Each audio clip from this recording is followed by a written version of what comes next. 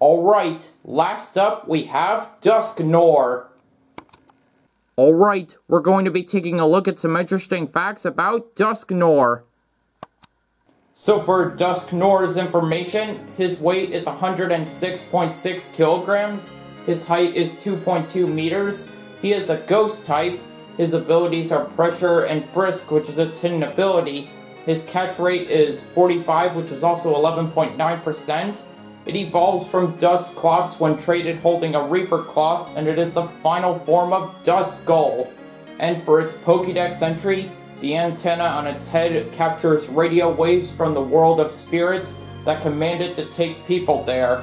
While it looks like Dusknoir's antenna acts as a radar to take people to the world of spirits.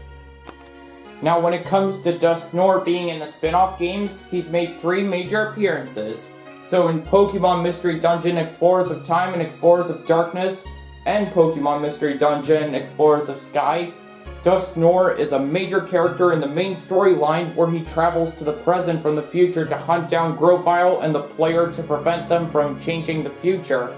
He also stars in the special episode in the Future of Darkness. While it looks like Dusknoir has made a major role in the Mystery Dungeon series, and in Pokemon Ranger Shadows of Almia, Dusknoir is used by Blake Hall in an attempt to thwart the player. While it looks like Dusknoir is a pretty big threat to the player, and in Pokemon Super Mystery Dungeon, the same Dusknoir from Explorers of Time, Darkness, and Sky appears as a recruitable character after completing his request via the Connection Orb.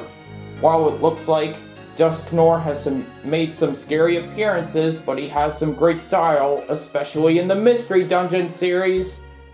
Now when it comes to Dusknoir being in the TV series, he's made 3 major appearances.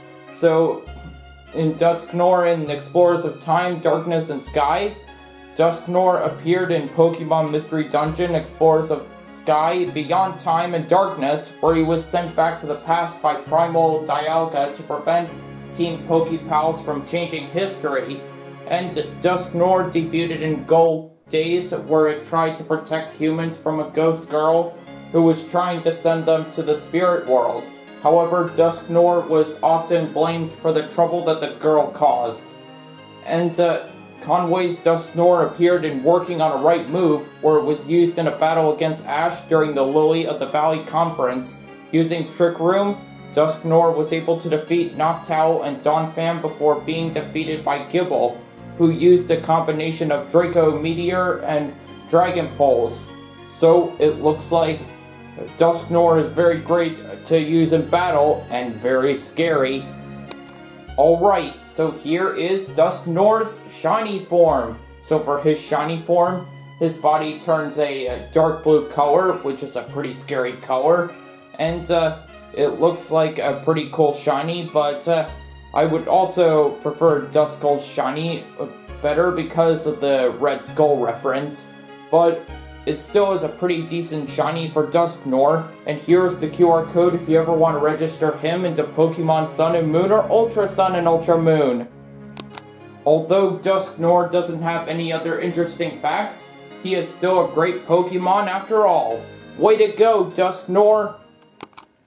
And there you guys have it. Those are some interesting facts for the whole Dusknoir evolution line. I hope you guys enjoyed this video, and if you did, please like, subscribe, comment, share, hit the bell for notifications, check out my gaming videos, and also don't forget to check out Pokemon plush toy videos, Super Mario plush adventures, Kirby plush adventures, and Sonic plush adventures, and request me some more videos that you would like to see in the future. So, until next time, keep on smashing!